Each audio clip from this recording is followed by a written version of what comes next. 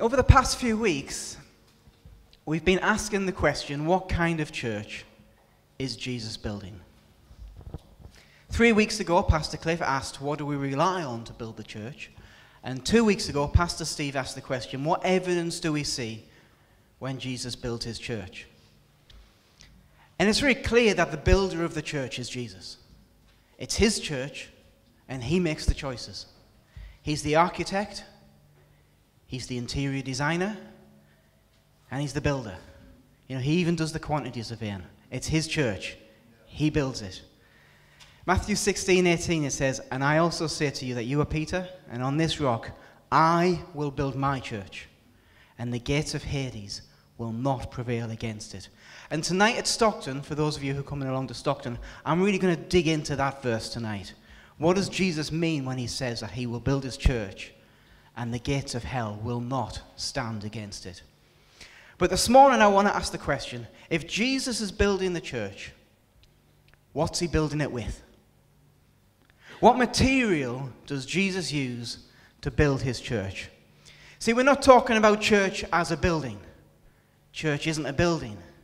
It's a community. And a community is built of people. Communities aren't made of bricks or mortar or steel girders. That's not the kind of material Jesus uses to build his church. It's us. It's people. And when people see the church, what they see is the people. Matthew 5, verses 13 to 16. I'm just going to read from there. And this is what I'm going to base my message on this morning. Matthew 5, 13 to 16. You are the salt of the earth. But if the salt loses its flavor, how shall it be seasoned? It is good for nothing then to be thrown out and trampled underfoot by men. You are the light of the world. A city that is set on a hill cannot be hidden. Nor do they light a lamp and put it under a basket, but they put it on a lampstand, and it gives light to all who are in the house. Let your light so shine before men, that they might see your good works and glorify your Father in heaven. See, Jesus tells us that it's us that he's using. We are the salt that stops this earth going bad. We are the light, that city on a hill, and Jesus wants us to shine. Jesus will build his church, and it's people that he will use. He wants our lights to be seen. He wants our good works to be seen, so that people will see God through us and will glorify the Father in heaven. I wonder this morning, are you prepared to be a brick? Do we have many bricks here this morning? Are you prepared to be used in the church that Jesus is building? I want to ask the question, what kind of bricks is Jesus looking for in us? I wonder this morning, have you ever felt that God can't use you? Have you ever felt that perhaps you're not good enough? Or maybe you know God can use you because after all, he's God. But perhaps all your mistakes, all your failings, all your weaknesses, perhaps you feel that even though God can use you, God doesn't want to use you because you've messed up too many times. Well, congratulations if you feel like that, because you're in good company. The church is built out of weak stones, weak people, people who fail, people who don't understand, people who get it wrong, people who make mistakes, and people who are generally quite messed up. And I feel in good company when I say that. 1 Corinthians 1:27, it says, "But God has chosen the foolish things of this world to shame the wise. And God has chosen the weak things of the world to put shame to the things that are mighty." And I love that verse because I feel very included in that verse. God can use me. It seems I meet both of the requirements laid down. I'm weak and I'm foolish. I'm in. You know, we're not perfect. None of us are perfect. And we are all, every single person in this room, is somebody who has a weakness. But that does not mean God will not use you. Anyone God has ever used has been messed up. Because anyone God has ever used has been a human being. If you just look through the Bible, here are the types of people that God used to change the world. Noah was a drunk. Abraham was far too old to have children. Isaac was a daydreamer. Jacob was a liar and a manipulator. Joseph was abused and sold into slavery. Moses had a stuttering problem and he was a murdering fugitive. Samson was a womanizer. Rahab was a prostitute.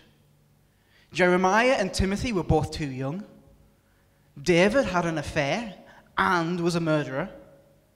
Isaiah preached naked. Be glad we don't still do that. Jonah ran from God. I'm sorry if I've put a horrible image in everybody's head there. Peter denied Christ 3 times in one night. The disciples fell asleep while they were praying. Mary Magdalene was possessed by 7 demons. Zacchaeus was small and dishonest. Paul was too religious. And Lazarus was dead. And God used each and every one of these people for his glory. Every single one of these people had major issues in their life. And I can't think that any of us here can top that list. But every single one was powerfully used by God. So much so that we still talk about them today. You know, Charles Spurgeon is one of the greatest preachers that this country has ever seen. Perhaps the world has ever seen. So much so we know him by his title, the Prince of Preachers. Perhaps what's less known about Spurgeon is that Spurgeon suffered from depression. Badly. So much so that there was one meeting he was at where somebody who was trying to cause a problem caused a riot, and there was a stampede in the meeting of people thinking that the building was on fire. And people were crushed underfoot and died. Spurgeon got so depressed about it, he couldn't preach for over 6 months. Spurgeon suffered from depression. See, I take great encouragement to know that somebody I admire so much struggles with the things I struggle with. Evan Roberts, the guy who was at the very center of the Welsh revival, afterwards suffered from a massive depression because he couldn't cope with what was going on. Thousands were saved, yet Evan Roberts was still depressed. We're far from perfect. You know, even as a church, we are far from perfect, aren't we? Sometimes we even fail to live up to our own ideals.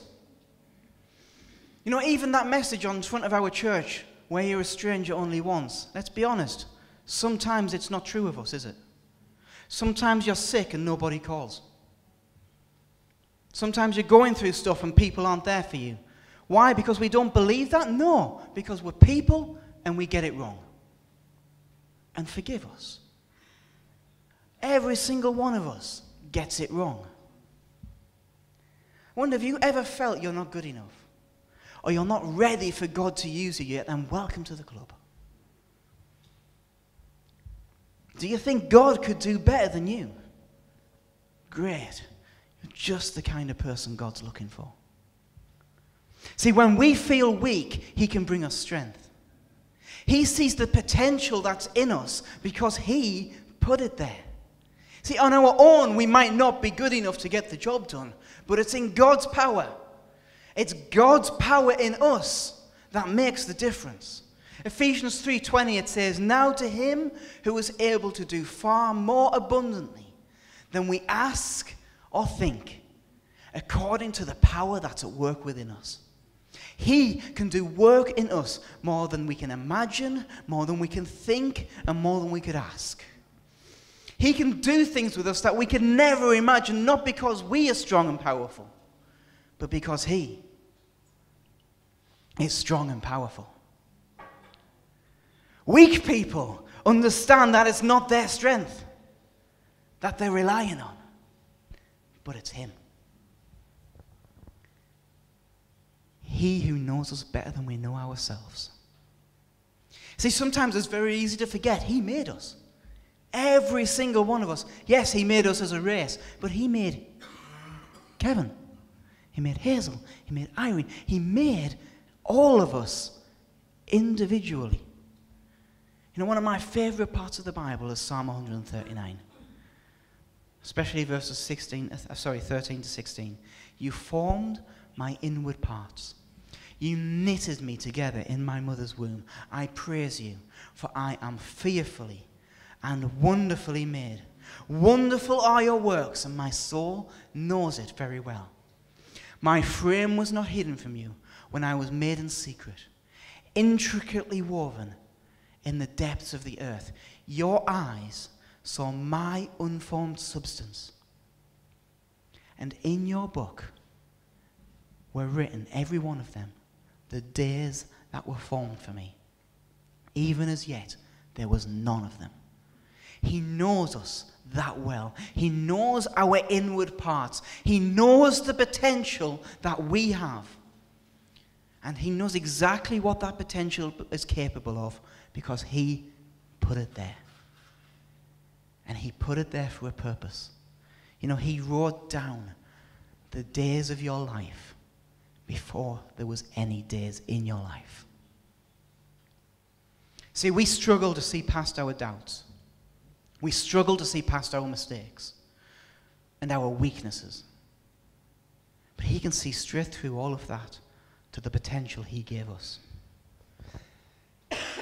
God can use you to your full potential. And besides, we're not the message. We're just the messengers. I tell you this, and this is the truth. There is not a single person in this church right now that God can't use. Not a single person. And anyone who's even listening on the podcast, there's not a single one of them that God can't use. Every person who hears this, God can use you. You might not believe that, but it's true. He is stronger than your weakness. He is bigger than your lack. And his vision is far more powerful than your short-sightedness.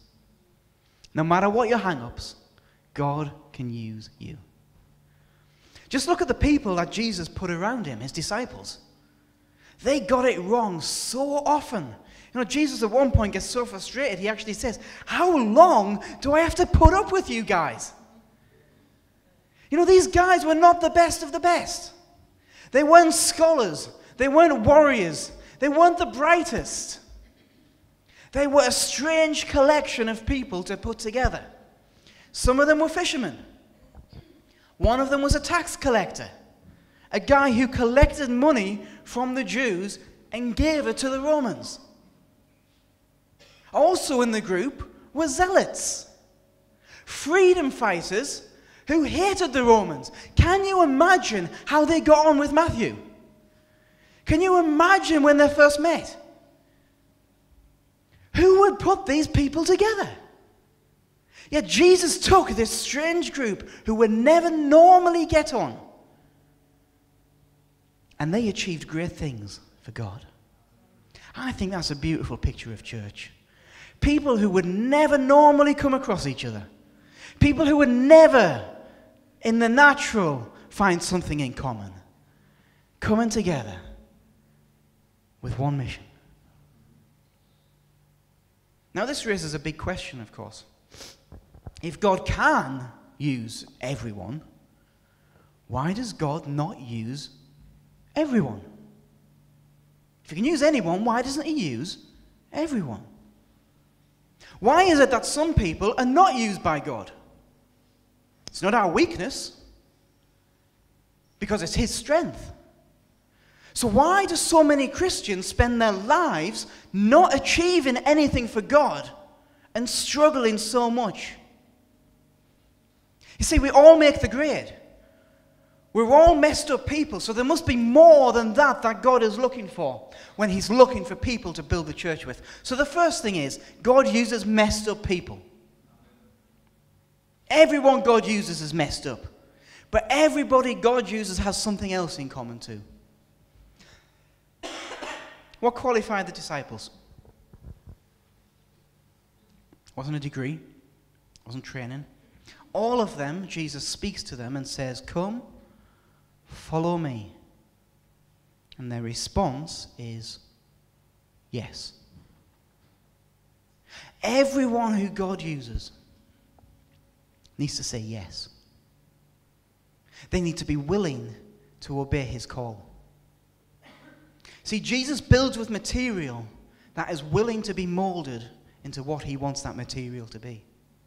See, that's the difference between people Jesus uses to build the church and the people he doesn't. Those who are hard of heart or are not willing to be used, those are the people Jesus won't use. That's not to say he can't, but he won't. God is looking for people who are willing to be obedient to his will, whatever that might mean. I wonder this morning, is that you? Are you willing to be obedient to whatever it is he wants you to do? If God asks you to do something, are you ready and willing to do it? See, that's what he's looking for. He's looking for our obedience. You know, God wants our obedience more than anything. Because complete obedience to his will opens up the plans and the purpose that he has for you. Why did God test Abraham with that sacrifice of his son? Is it because God's cruel? No. It's because of the responsibility that was to be laid upon Abraham. He needed to prove his obedience. All of the letters of Paul are filled with calls to obedience. It's our obedience that shows the world the way to God. That's what makes us a light. That's what makes us shine. That's what makes us that city on a hill. It's when we obey him. And today, sadly, less and less, we don't teach and preach obedience. We teach grace and tolerance, which is right. But we cannot let those things mean that we sacrifice our obedience on the altar of grace. Right throughout the Bible, we see people who are great men and women of God marked by this feature. Isaiah 6:8. I also heard the voice of the Lord saying, "Whom shall I send, and who will go for us?" And I said, "Here am I. Send me." God asks who will go. What's your response this morning? Send somebody else. Use him.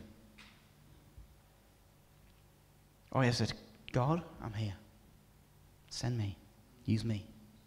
See, that's the sort of material that Jesus uses to build the church. You know, Moses said when God asked him to go, "But I'm short of tongue. I can't speak properly." But then he put it to one side. And he went. And a nation was freed. Pick any figure from Scripture, and it's in the times that they were obedient to God that God uses them. King Saul was used by God for great victories until he disobeyed God. Then all of his achievements stopped, and a stalemate was reached until David came along. Jonah was not used by God until he was obedient. And boy, did God pursue Jonah until he was obedient. But when Jonah turned his heart back to God, and Jonah is obedient, an entire city gives their lives to God.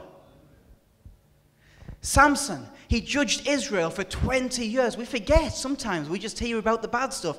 20 years he judged Israel in obedience before he met Delilah. And then he lost all of his strength. And he only regained it in those final moments when he cried out, God, let me die with the Philistines. It was only in that moment where he put God back in charge of his life that he dealt them a bigger blow than he had in his entire life. Even Jesus, God made flesh, showed ultimate obedience to the Father. He said, not my will, but yours. Let me tell you, none of us this morning are above Jesus. We've got no less reason to be obedient. John 5:19, it says, then Jesus answered them and said, most assuredly, I say to you, the Son can do nothing of himself, but just what he sees the Father do. For what he does, the Son does in like manner. I wonder if we really relied on God that much, that we do nothing of ourselves, but only what we see the Father do. Our lives, our church, our town, and our area would be completely different places. See, God isn't looking for obedience because he's got control issues, but because a life in obedience in him can change the world. A life in disobedience is a life in sin, and it blocks God's will. You won't go where he wants you. You won't do what he wants you to do. I wonder this morning, what sort of person are you? Are you someone who's willing to obey? Do you hear that still small voice and go for it? Or do you ignore his promptings and put it down and think, somebody else can do that? Or what about when you're reading the Bible and the Bible challenges you? Are you the sort of person who think, Lord, I've got to change. I've got to change. Or do you think, it's okay. I'll be fine. I'll come back to that at a later date. See, often obedience doesn't actually start with the big, scary steps. It starts with the little things, the little obedience. It's when we're trusted with the small, we're trusted with the great. Luke 16:10, it says, he who is faithful, he that is faithful in that which is least, is faithful also in much. And he that is unjust in the least, is also unjust in much. Now, I understand none of us are perfect in our obedience to God. None of us. We just talked about that a few minutes ago. We all mess up. We all get it wrong. And there's a certain amount of tension here between obedience and getting it wrong. I understand there's always going to be this tension because we're imperfect people. But I cannot get away from the connection between obedience levels and the levels of what God's willing to do with us. You know, the parable of the talents is a great example of this. Matthew 25:14-30. I'm just going to read the whole thing. But I think this is a great example of this. For the kingdom of heaven is like a man traveling to a far country, who called his own servants and delivered his goods to them. And to one he gave 5 talents, to another 2, and to another 1, each according to his own ability. See, he already gives out according to their own ability. And immediately he went on a journey. And when he had received 5 talents, went and traded with them, and made another 5 talents. And likewise he who received 2 gained 2 more also. But he who had received 1 went and dug it in the ground, and hid his Lord's money. After a time the Lord of those servants came and settled accounts with them. He who had received 5 talents came and brought 5 other talents, saying, Look, Lord, I delivered to you 5 talents. And I gained 5 more besides them. His Lord said to him, Well done, good and faithful servant. You are faithful over a few things. I will make you ruler over many things. Enter into the joy of your Lord. And he who had received 2 talents came and said, Lord, you delivered me 2 talents. Look, I have gained 2 more talents beside them. And the Lord said to him, Well done, good and faithful servant. You have been faithful over a few things. I will make you a ruler over many things. Enter into the joy of your Lord.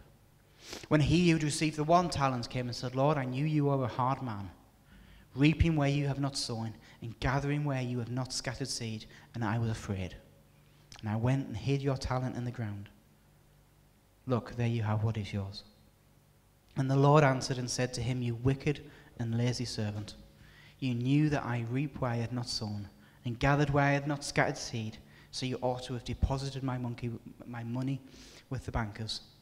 And at my coming, I would have received my own back with interest. Therefore take the talent from him, and give it to him who has the 10. Faithfulness in the small leads to faithfulness in the big. Now this applies to money, as it does here. It also applies to your gifting. But it's more than that. It's a matter of obedience. See, that wicked servant, he wasn't just lazy, he was disobedient to what was expected of him. And you see this in people today. Those who have done great things for God started off doing small things for God. You know, at the men's breakfast we've been watching over the last few months the story of Reinhard Bonnke. And I don't know about anybody else, I found it inspiring. You know, right at the start, he didn't start with these amazing revival meetings with over 1 million people. That might be a surprise. That's not how it began. It didn't even start with the hundreds or the thousands. It started with small steps that to him at the time were huge steps. It started with obedience even when everybody told him he was hearing God wrong. It started with overcoming disappointment when it looked like he'd failed and got it wrong. See, obedience in the small leads to the chance of experiencing obedience in the big. And I believe that's true of everybody. It's true of this church. If we're obedient to his will, if we take steps of faith into the things that are scary, he is able to do more than we could ever imagine with that. Those who are faithful in tongues find themselves open to prophecies. Those who pray for the sick earnestly open themselves up to experience healings. What are you doing with the gifts God has given you? Are you putting them under a rock? Or are you getting out there and taking a risk? Because it is a risk. You may tell those first 2 servants both took a risk. They could have invested that money and lost it. That man with 10 talents, he could have invested it and never seen anything back. He could have lost all 10. Are we taking risks with what God's given us? See, if we're disobedient as a church, I believe we're finished. We're done. It's not a question of how much we want to see revival in this area. And we might want it. We might want it so much, but let me tell you, wanting revival is not enough. It's not just a question of wanting it. See, we live in a culture today where wanting something seems to be all it takes to get something. You watch X Factor or any of those programs, and when the host asks the person, tell the people at home why they should vote for you, all of them say this: I just want this so much. I really, really want this. As if that's enough. Wanting it's not enough. You've got to be good. Wanting it and no obedience doesn't cut it. And I tell you, this is becoming more and more of an issue today, where if we just want something enough, we believe it'll happen. That's the great American lie. If you want it enough, it'll happen. It's not true. You know, when a well-known minister falls today, or their ministry crumbles, in most cases, it's because of disobedience. Sometimes it's not following the will of God for that ministry. Sometimes it's less subtle than that, and it's sin. And here's the problem. We're developing a culture today where ministers who want it enough are allowed back in after sin without second thought. Why? Because they really want it. They're really sorry and they really want it. Or because they're gifted in a certain way or in a certain spiritual gift, we let them back, even in some cases when they're still in disobedience. But what we do is we say, well, there's a double standard here. If you're gifted, it's allowed. If you're just in the church, it's not allowed. And we create double standards for people who are in ministry because they're good at something, or because there was a time where the anointing was so strong on them. Let me tell you, disobedience to the will of God is disobedience. And there's a fine line. There's got to be forgiveness, and there must be restoration. You know, we all mess up. None of us are perfect. We all get it wrong. But I find no examples in Scripture of someone who falls into big disobedience with God and then has everything restored to its former glory. I find no examples of that. Now, of course, there must be grace. There's got to be grace. But do we go on sinning so that grace may abound? Paul says, by no means. You see, we assume when we run into trouble, when we assume God would rather we're happy than obedient. We assume that God would rather we were happy. And we can justify all manner of sins if that's our assumption. Let me tell you, not that God's not concerned with your happiness, but he'd rather you were obedient than happy. And that's not a popular thing to say. Jesus is looking for an obedient people with which to build his church. I wonder, will he find those people this morning? He's looking for people who will say, here I am, send me. But you know what, even that's not enough. It takes more than willingness to follow the will of God. So the first thing God's looking for is people who are messed up. Amen, that's me. Second thing he's looking for is people who are willing to be obedient. But let me tell you, nobody God has ever used is somebody who did nothing. It's not enough to be willing to be used or to be willing to obey and then do nothing about it. Jesus is looking for people of action. The disciples didn't just say yes to Jesus when he asked them to follow him. They put down their nets. They stopped what they were doing and they followed. And they eventually followed him, a lot of them, to their death. If they'd stayed there fishing, if they'd wanted to follow Jesus but not put down their nets, they wouldn't have changed the world. Jesus would have used somebody else. I wonder this morning, are you ready to put down your nets? Are you ready to stop what you're doing and get on with it? Are we ready to stop and follow where he goes? See, Jesus is looking for people of action. It's more than a willing people, but people who turn that willingness into something. And the problem with many Christians is we're willing, but we don't turn our willingness into action. We procrastinate. We have a dream for a certain ministry that God's given us, or something we want to accomplish for God. But that's all it ever is a dream, because they do nothing about it.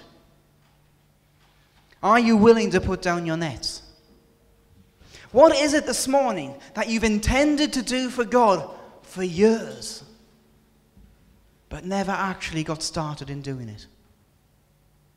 See, Moses would not have set his people free unless he went and stood in front of Pharaoh. God did the work, but Moses had to put himself there, no matter how much he desired change. David could have been incensed at Goliath's insults, but that didn't matter until he got up there, picked up the stones, and stood in front of him. There is nobody in the Bible who achieves something for God by being passive. Nobody. You know, when Luther developed the 95 Theses that would start the whole Protestant church, nothing would have happened until he nailed them to that door. We can be willing, but it takes more than good intentions. Jesus said the road to hell is paved with good intentions. Why? Because intentions accomplish nothing. Intentions save nobody. Intentions change no lives. Now, I understand not everybody gets a vision for a ministry. Not everybody has this burning thing inside them that they believe God's called them to do. Let me tell you, what's a person of action? It's not just somebody who has a call, but it's somebody who supports somebody else's call. A person of action is a person who supports. A person who gives financially. A person who serves. A person of action helps somebody else's vision get realized. And a person of action who has vision is someone who steps out of the boat and goes for it. I wonder, when Jesus walked on the water and those guys were in the boat, how many of the disciples saw him and thought, I want to do that? Because I know me, I'd want to do that. My guess is they'd all want to do it. It would be amazing. But only one of them got out the boat. Only Peter walked on the water because only Peter climbed out the boat. The others might have wanted it, but they didn't climb out the boat. Peter took that scary step onto the water. And it's scary. It takes faith to step out. And that's kind of the point. You know, Philippians 4:13 says, I can do all things through him who strengthens me. When we step out in faith, what we do is we allow God to take control. We put God in charge. When we do that, there's nothing God can't accomplish through us.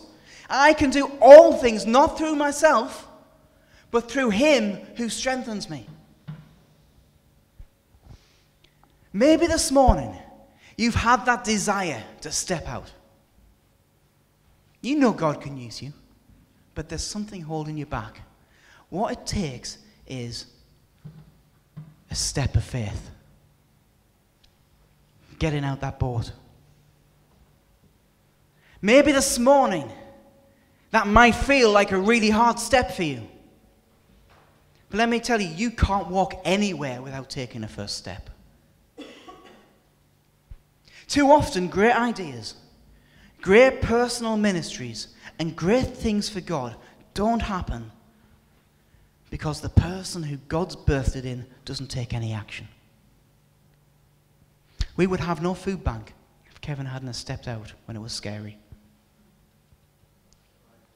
We could have had all the intentions in the world. It wouldn't exist. We can always find reasons not to act. There's no support. There's no money. There's no training. I don't have time for this right now. Let me tell you, when Peter stepped out, the water was wet. The waves were choppy.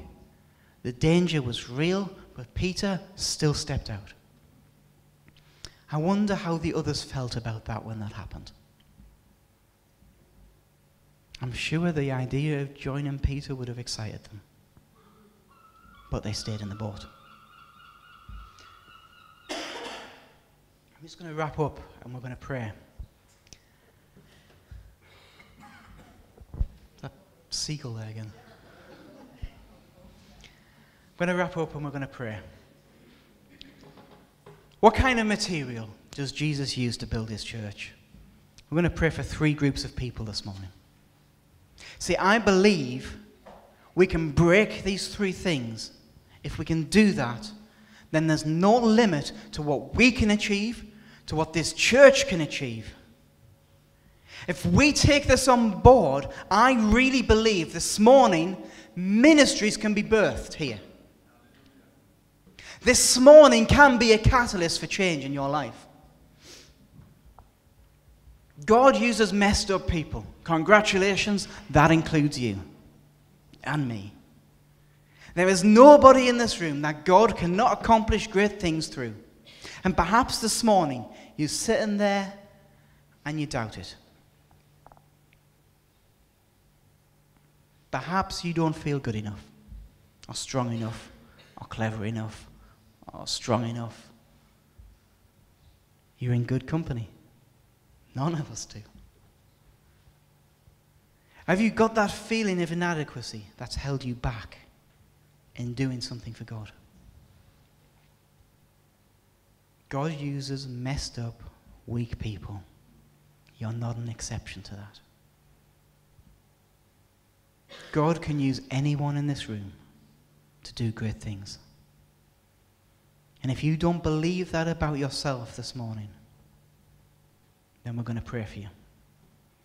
We're going to pray that that stranglehold over your life is loosed, because it's a lie and it needs to be broken. You are the type of person that Jesus uses. It's not about belief in yourself. It's not about self-actualization or self-esteem. It's about realizing it's not about you. You're not the message. You're just the messenger. You're a vessel. You are a jar of clay, and inside you, there's a treasure hidden. God can use you. And if you don't believe that about yourself this morning, we're going to give an opportunity for you to come forward, and we're going to pray. But it's not just a question of knowing you can be used. It's also looking for people who are obedient. And I want to break this down into two types. First, there are those who are disobedient to the will of God in that you know there's things He's asked you to do, and you've just not done them. God is after your obedience this morning. When you're obedient, then you let Him mold you into what He wants you to be. There are people this morning who are probably here, and I believe, fighting the will of God for your life. You need to turn that round if you want to be used. There's people here who God is asking, who shall I send? And your response has always been, send somebody else. I need to break that this morning. We need to be, here am I, send me, people. We need to be like those first two servants, and we need to take risks. Not like that unfaithful one. It might be small steps that need to be taken, but it's not until we obey the promptings that something will happen. And I want to pray for you people this morning. But the second type of disobedience is sin. Perhaps you've not had that still small voice, but are you actually obeying what's written in the Word of God? Sin can destroy a ministry. It can also destroy a life. If you're in sin this morning, then that needs dealing with. Not just so God can use you, but because you are running into serious trouble. I wonder this morning, have you let sin get in the way of your calling? Perhaps you're really gifted at something. Perhaps you're really gifted, and you've convinced yourself it's okay because you're serving God. I may tell you that might continue like that for a while, but it never ends well. How do you deal with that? You've got to repent. You have to put it behind you. It's not just the way that God uses you that's in jeopardy with this one, but everything's in jeopardy. Sin destroys. If that's you this morning, then you need to deal with it. And we'll give you a chance, and we'll pray.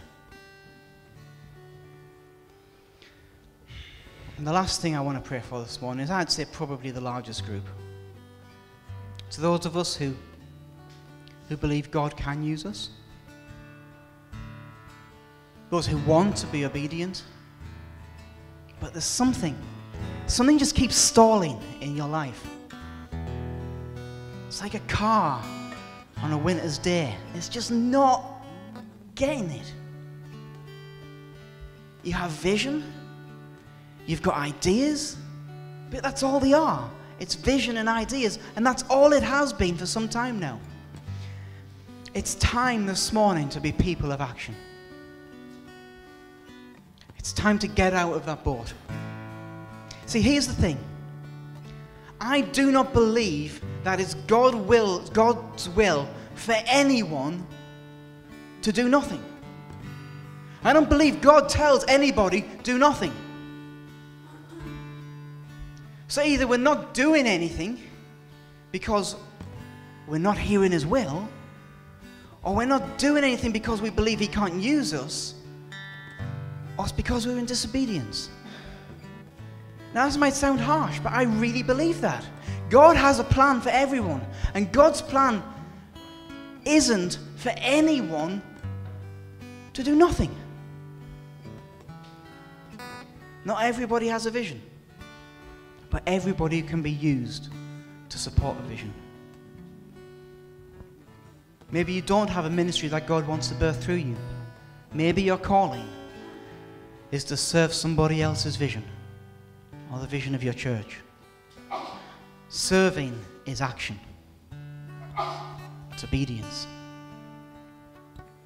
We're not saved by good works, but we are saved for them. Let's go. We're like a city on a hill, a light to the world. And it's when we step out that people see God. It's through what we do that they can glorify God. Many, in fact most Christians, do not achieve great things for God. It's the truth. Let's be honest. A high percentage of people in churches aren't even willing to serve. And it's not God's fault. It's not God's fault. It can only be somebody else's. This morning, do you want to be different? Do you want to step up? If we all step up, then I really believe the church Jesus can build, we can't even imagine what it would be like.